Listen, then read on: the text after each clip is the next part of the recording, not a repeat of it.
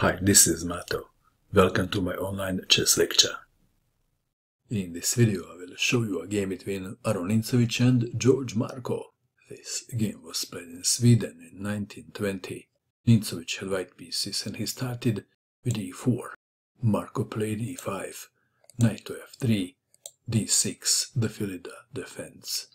d4, knight to d7, bishop to c4, c6, a4, bishop to e7, knight to c3, knight on g to f6, castling, black to move. Castling kingside is the most played move.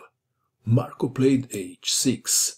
If white wants to play bishop to e3, then he usually plays h3 first. Nimzowitsch played b3, queen to c7, bishop to b2, knight to f8, perhaps intending knight to g6. D takes on e5, d takes on e5. White to move, what would you do? If you have castled and your opponent didn't, then it is usually a good idea to open the e-file. But how to do that in this position?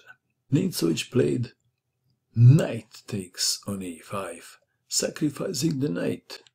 Queen takes knight. What is the follow-up? What would you do? If white plays knight to d5, queen may take the bishop on b2. Maybe. What do you think? Nimzowitsch played knight to d5, a discovered attack on the queen, and Marko did not capture the bishop. He played queen to d6. What's wrong with queen takes bishop? Queen takes bishop has a tiny downside, and that is knight to c7. Checkmate. Back to our game. Queen to d6. White to move. How would you continue now? What is the best square for the knight? Nimzowitsch played bishop to a3, attacking the queen. Black to move. C takes on d5 was played. Let's take it back. If queen to e5, then f4, and after queen to b8, knight takes bishop, and white has a winning position. Back to our game. So Marko chose this variation. In this variation he is going to get 3 pieces for his queen. Bishop takes queen, d takes on c4, bishop takes on e7, king takes on e7. Indeed, black has 3 pieces for the queen, but the black king is exposed.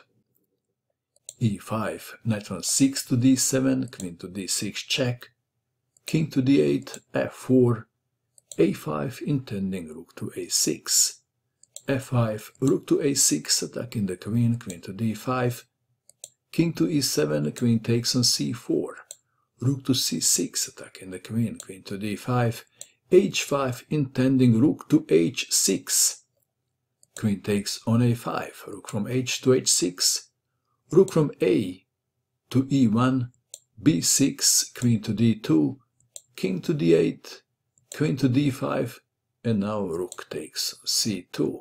Ideally, black would love to play bishop to b7 and then take the pawn on g2. White to move, perhaps queen takes pawn on f7 was expected. Nimzowitsch played e6, opening the files for his rooks. F takes on e6, f takes on e6, knight takes pawn, rook takes on e6, bishop to b7, attacking the queen. And in some variations threatening rook takes pawn on g2. White to move, what would you do? White played a move when black resigned, and the move is rook to f8. Marko resigned in view of this continuation. King to c7, queen to d6, checkmate. Wow, what a crushing attack against the Philidor defense. What do you think of this game? And that is all. I hope that you enjoyed watching this video. I wish you good luck with your chess, and bye for now.